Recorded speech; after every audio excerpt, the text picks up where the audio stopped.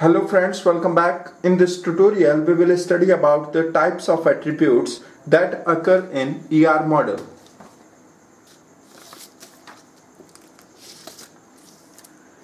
So, first is simple and composite attributes. Those attributes which cannot be divided into subparts are called simple attributes or atomic attributes. For example, age attribute of a student entity.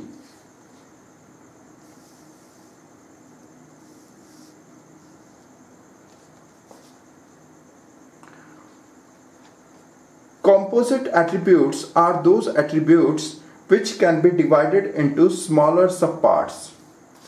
For example, name attribute of employee entity can be subdivided into first name, middle name and last name.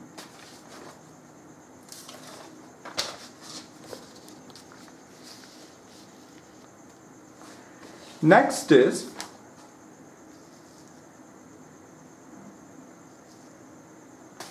single-valued and multi-valued attributes.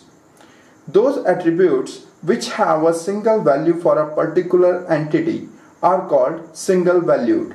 For example, age attribute of a student entity.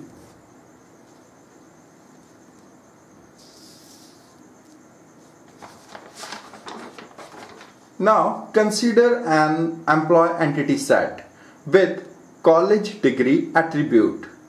An employee may have 0, 1 or several college degrees. Different employees can have different numbers of values for the college degree attribute. Such type of attributes are called multi-valued. Next is stored and derived attributes. The attribute whose value can be derived from the values of other related attributes or entities is called derived attribute. For example, the value of age attribute of a student entity can be determined from the today's date, and the value of birth date attribute of student entity. Therefore, age attribute is a derived attribute. In this case, attribute birth date is called stored attribute.